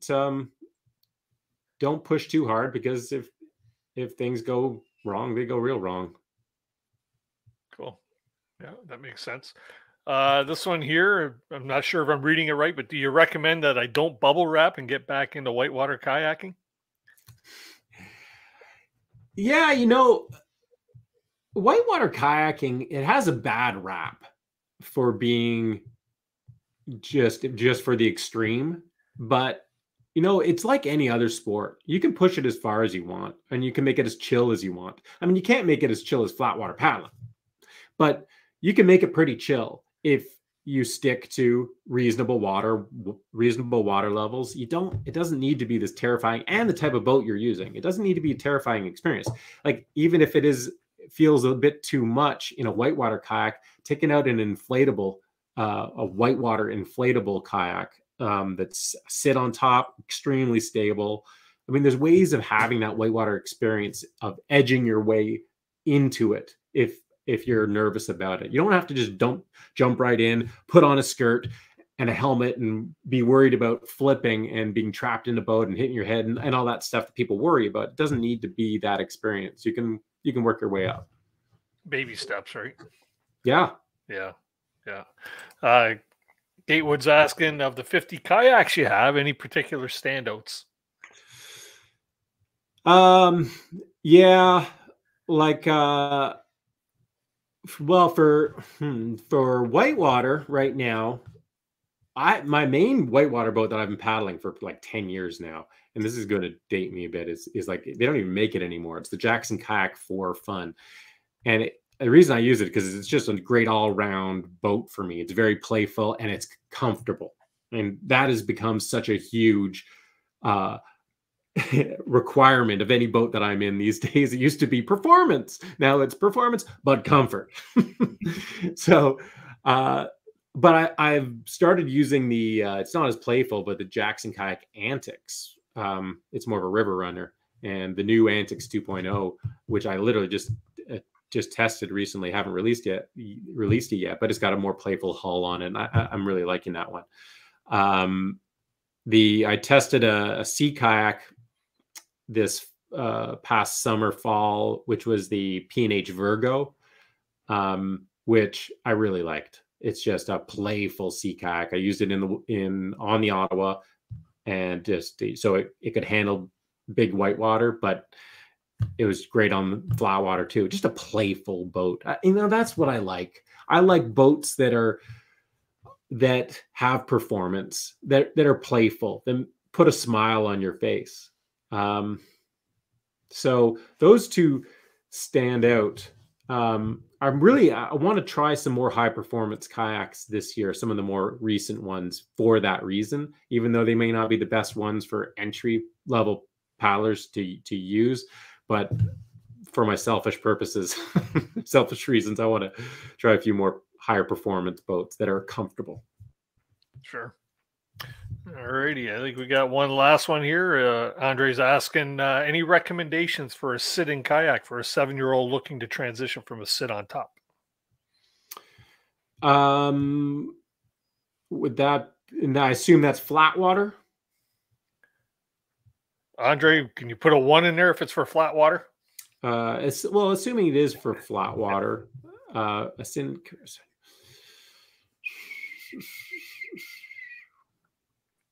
Do they make, okay, yeah, well, do they make sit on tops for whitewater, or they primarily flat water?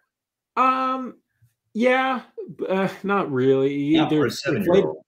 Not for a 7-year-old. There's not many choices for whitewater for a 7-year-old. My daughter used this Jackson Kayak Fun 1.5. She was in this year, and she'll probably outgrow that, and I'm not sure what we're going to get her into. But for flat water, geez, there aren't that many choices for kids, and I don't have a good answer for you. Maybe a Tsunami SP. I had Pete in that for a while. It did pretty well. Yeah. For flat water. Yeah. What is that, like a 12? 12 and a half? Yeah, I think somewhere around 12. But it's a narrow beam right there on the hips, so it kind of attaches to the head. So yeah, Andre's after a flat water canoe. Yeah. Yeah. No, that sounds about right. Like I haven't tried that one. I haven't even tried the Tsunami at all yet. But there are a number of models that have that small, medium, and large version, and I think that's probably the only, because I can't think of a kid-specific sit inside flat water kayak. So that might be that it. Is for a kid. Yeah, that is an adult of any sort could not get into it. Oh, it's a SP is for the small paddler, and like both my kids have had one, and it does really well for a all right, paddler. there you go. There you go. Ask the professionals. Well, you know what? We're drawn to the end of the show here. You know what? It's quite enlightening. I recommend that anybody in the chat that's never been to watch Paddle TV on YouTube to go over and give it a look.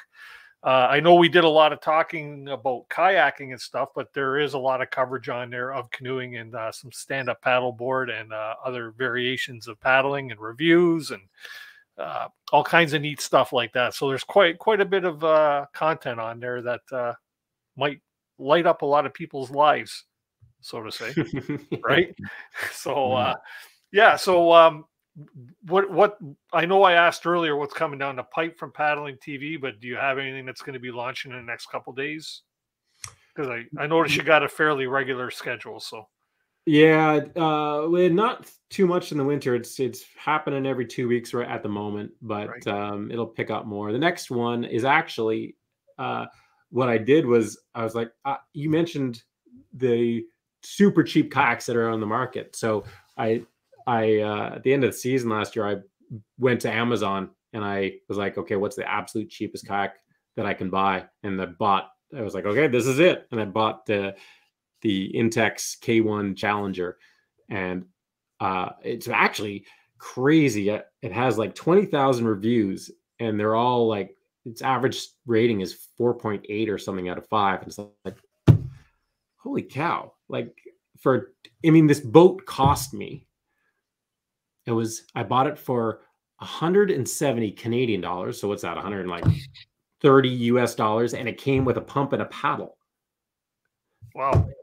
Yeah, and so I was curious for sure. I was like, okay, is this thing a pool toy?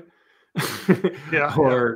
And just a bad idea, or is there actually a place for it? And well, I'm not going to answer that question right now. I can watch the video when it comes out. There you go. That's an inflatable, obviously. Yeah. Okay. Wow. Yeah, we never even touched on inflatable kayaks, did we? No. But you know what else we didn't touch on too, actually, was answering Gatewood's question before, another boat that I would be hard pressed to let go, which I don't have yet, but I'm going to have soon from Swift, is a pack boat. Because I used it in Killarney, and it was, those boats are amazing. They're just a hybrid canoe and kayak. Yeah. And that boat in particular, it's crazy light. It's like 25 pounds or something. It's absurdly light, but fun to paddle. Yeah. I also have a Swift pack boat. Novacraft is well aware. I've got two vessels. One's a Novacraft 16-foot Prospector. The other one's a 14-foot Swift pack boat, the Prospector version as well. And it's they are truly a pleasure to paddle. They're a very nice vessel. With the double blade, it's got the kayak seat in it and stuff like that. So it's its own style boat in its own right. But yeah, by all means, they're a nice paddle for sure.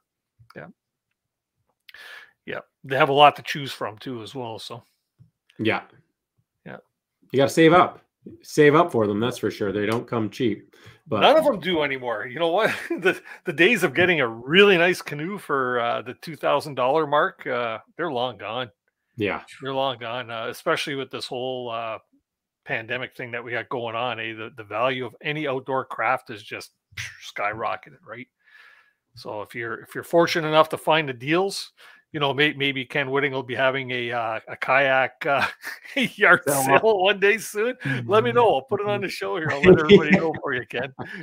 Great way to supplement the retirement, right? Yeah, especially at the value they're going for right now. So, well, that's awesome, man. You know what? I really appreciate you popping on the show with us tonight. This show happened really quick for us, and I'm really glad to finally meet your acquaintance here virtually, and maybe one day we'll get to shake hands at a show or something. Do you do any of the show circuit? Not a ton, not the local one, but I'll be going to the bigger ones, the big gear show and the outdoor retailer. And okay, yeah, cool. Yeah, because Ottawa way, you've got the Ottawa Outdoor Show, right? Yeah, I'll probably end up being on the road when that happens. I'll probably be down Pete's way at that point. Right. Cool. But if I am, who knows? It's hard to plan too much in advance these days, based on, especially around shows. You never know what shows are going to happen, and yeah, this is true. Well, you know what? If you two do get together, I'm really looking forward to watching the collaboration videos on that. Be cool to see both points of view, or both videos coming from two different directions. So that'd be awesome. Pete, thanks for jumping on. Brian, if you're still in the chat, thanks for jumping in, as well as Stephen Coots. Thanks very much for coming up and asking a question. gents, I'm just going to drop you into the basement and close the show out, and I'll see you in about 2 minutes. Thanks again, Thank Ken. you. Appreciate it. Awesome. All right, everybody. Hopefully everybody enjoyed tonight's show. Like I said, all the information for Paddle TV and Ken's Instagram and Facebook are also in the description below. So by all means, give it a go over there, check it out. He's already got like 88,000 subscribers, which is a good thing. And it means that he's obviously got a good channel. Just wanted to also thank everybody once again. I know I mentioned it last week, but last week with everybody's help, we finally hit over that 5,000 subscriber mark here on Canoe Hound Adventures. And that's a rather large milestone for me. So I'm very happy and proud to say that I'm finally made the 5K. And that's awesome. I appreciate everybody's support. And thank you. Just thank you. I appreciate that. Just wanted to say that for next week's show, we had a cancellation. We had somebody booked for next week's show, trying to fill that up. If we do, we'll have a show. If not, maybe we might not have a show. But if we don't have a show, we'll be back the week after. But if you want to stay in touch with what's going on there, by all means, follow us on Facebook at Canoe Hounds Outdoor Adventure Show, and you'll know exactly what's going on. I promise I'll keep everybody up to date. For anybody that's become a channel member tonight, please do drop me an email at canoehound@gmail.com. That way there I can get your perks all started by getting your membership decals out and stuff like that. For those of you that might be interested in becoming a channel member, for only 13 cents a day, you can help support the channel, help these broadcasts come to you, you know, with offsetting costs and stuff like that for all the streaming software and all the equipment and everything that has to go into this. Be greatly appreciated. If you enjoyed this episode, please do hit the thumbs up. And more importantly, if you enjoyed the show, really enjoyed the show, hit that subscribe button and the bell notification, and you will be notified on each episode that is coming up. With that being said, just remember, my name's Dennis at Canoe Hound Adventures, and I urge you all to please keep the adventures alive. Have a great week,